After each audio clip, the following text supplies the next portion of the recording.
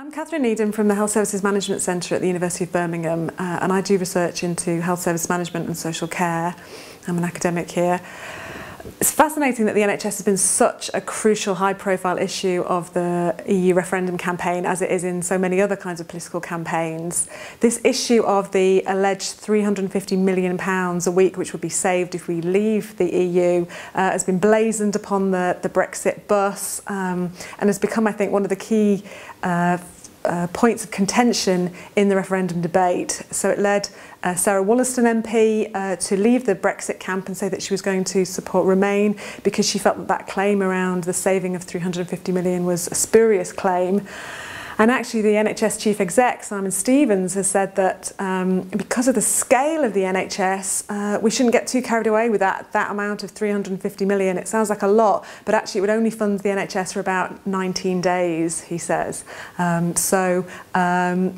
In that sense, I think this figure, which has had so much media attention, is not really the key issue in relation to the NHS and Europe.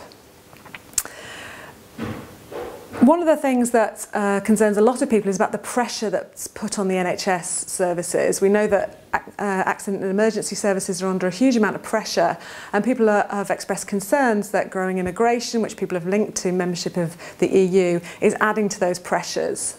So we've got research from the Nuffield Trust, which tells us that actually, if we look at the rising demands on the NHS, not many of those come from rising immigration. It's actually to do with increased numbers of older people and changes in technology, so that the sorts of things that the NHS can do, there are a bigger pressure on those NHS services. And actually, if we're getting lots of young, healthy people coming into the UK, then they're not going to be using lots of NHS services.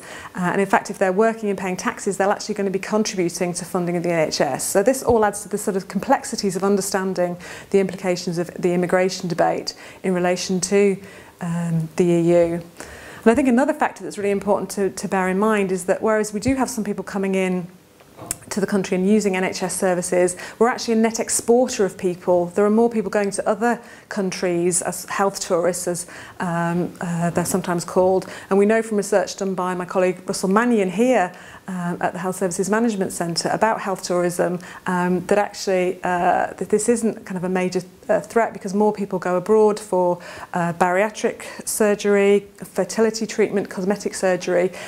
So actually, again, this is an issue we shouldn't get too hung up on in relation to the future of the NHS and the future of the EU. These are both crucial issues in the current political debate, but actually we need to separate out some of the claims and allegations that have been made and use the good data that we do have to better understand those implications.